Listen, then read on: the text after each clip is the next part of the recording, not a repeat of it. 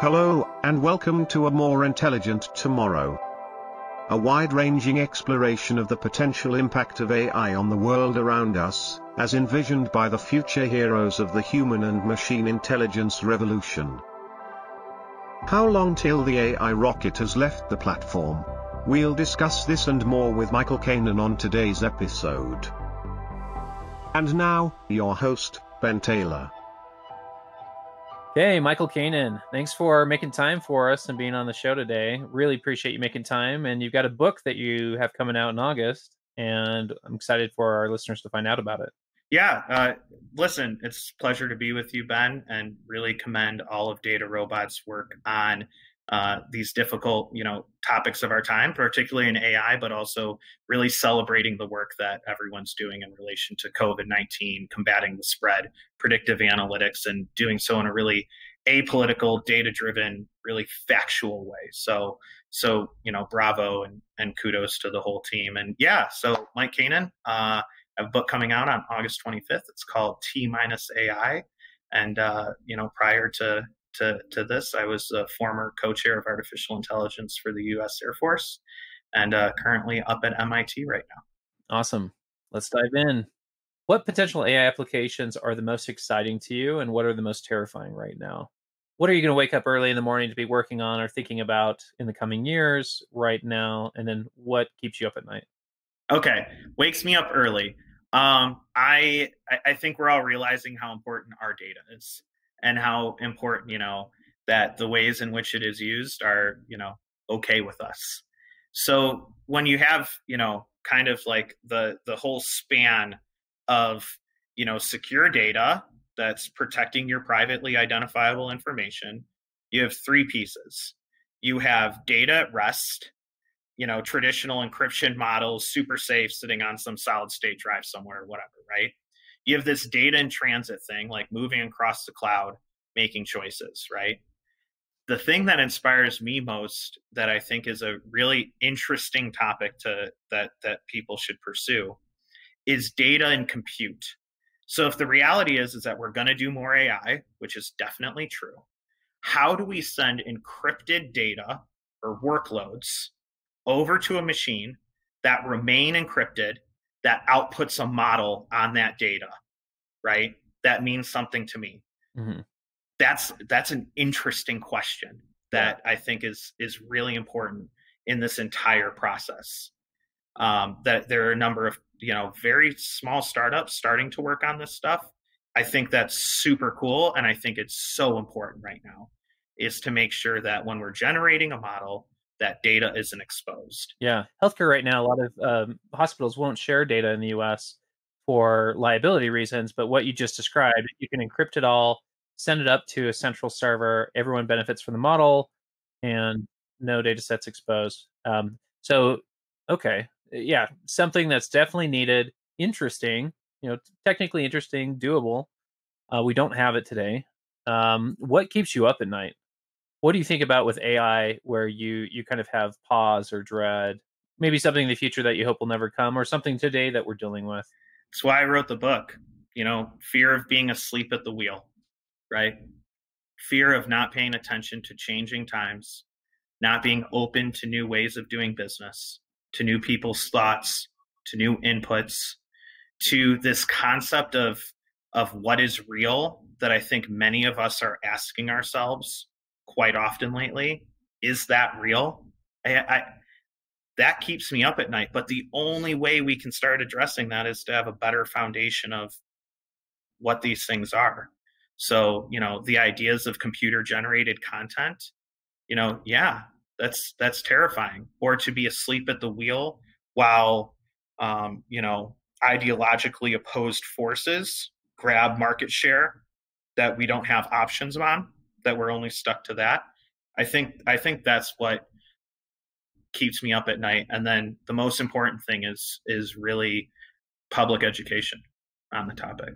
Yeah. Really just, this generation has this opportunity to be at this huge inflection point, and we have to provide them the means and the resources to see the world how they want to see it.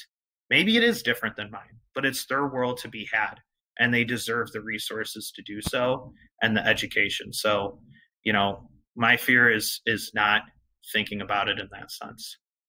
You and I are meeting today because of DataRobot, and that brings up a question that I like to ask individuals that are building AI systems. How do you decide to build versus buy? That can be very challenging, especially for startups that are dealing with intellectual property. Do we need to build it to protect it?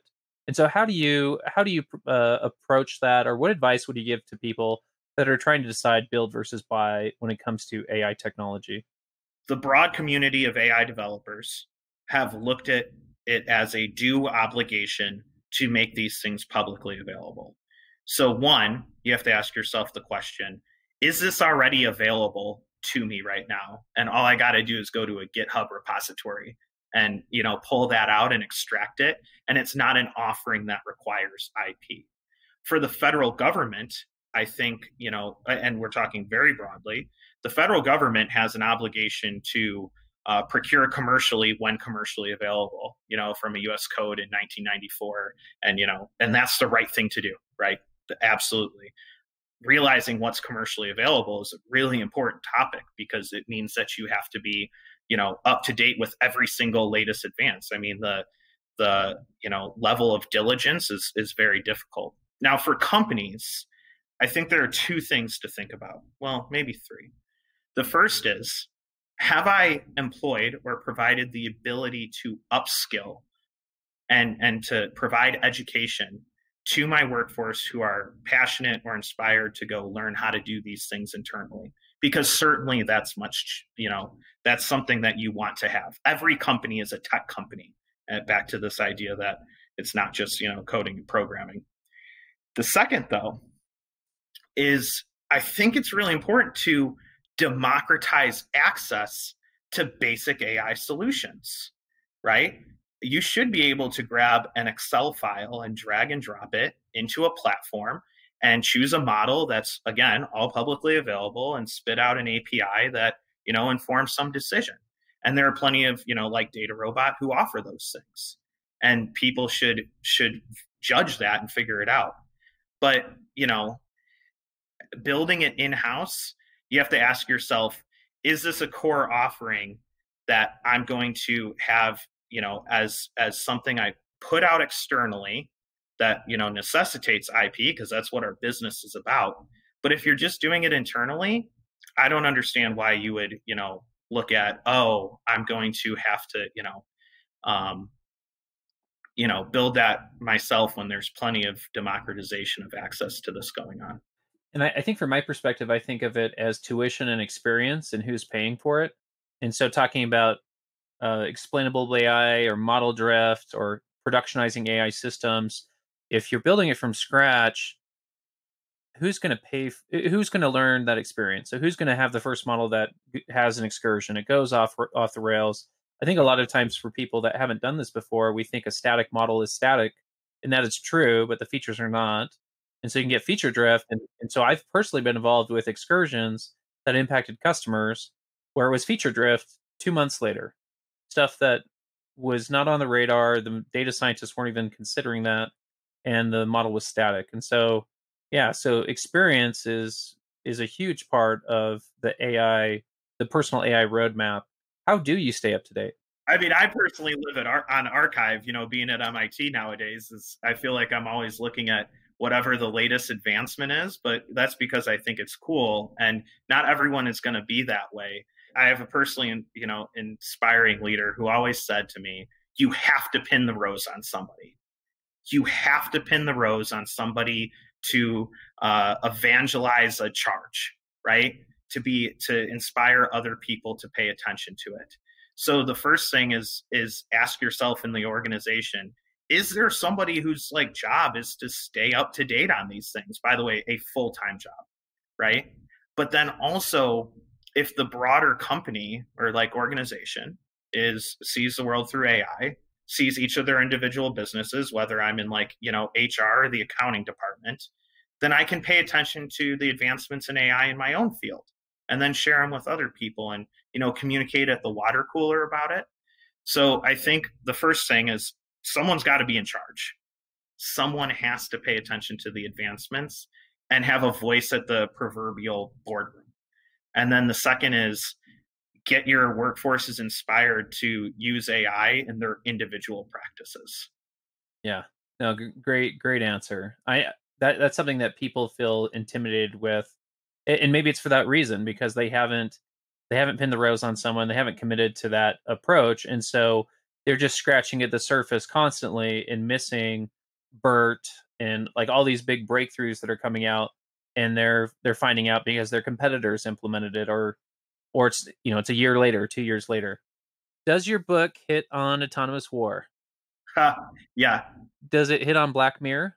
Yeah, I'm an ardent fan of science fiction. I think sci-fi writers have created, the greatest works of our time that inspire our imaginations and ask us tough questions. I also think that it's created this idea of killer robots that like somehow is ingrained in society, like Terminator and HAL and all of that jazz. So yeah, I think on page 7 or something, I cite like Black Mirror, Ex Machina, Terminator, all of that stuff. So yeah, I discuss it.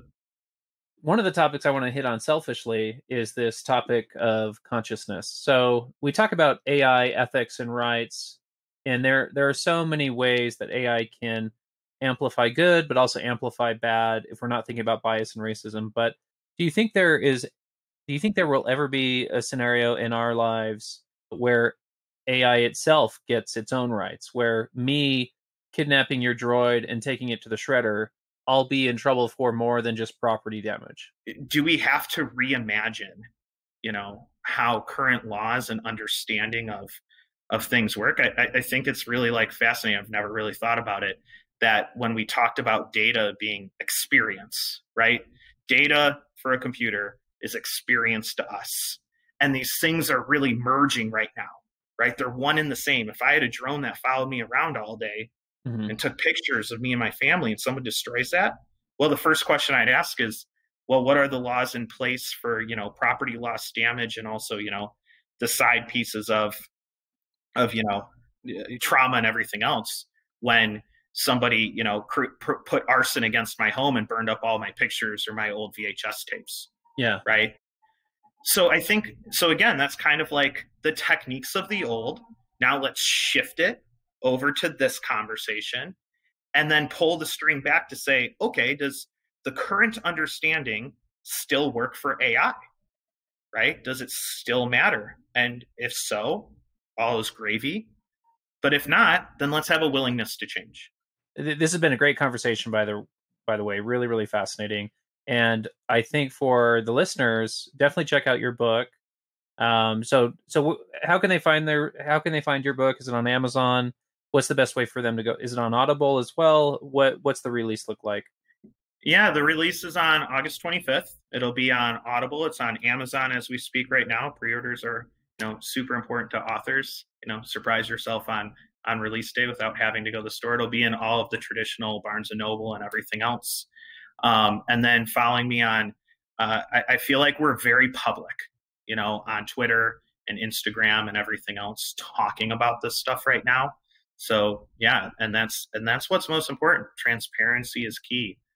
So you can find it on all the usual places you'd imagine. Also, bookshop.org, plug here, support local bookstores. They mean so much to communities, right? Buy from there because, a piece of those proceeds or a piece of the buy goes back to the local bookstore of your choice. So buy local, because local bookstores mean a ton to local communities. Yeah. Awesome. Well, I'm really looking forward to downloading your Audible, take it on some bike rides. Thank you so much, Michael. It's been a pleasure having you. Really appreciate it. Thanks, Ben. Such a pleasure.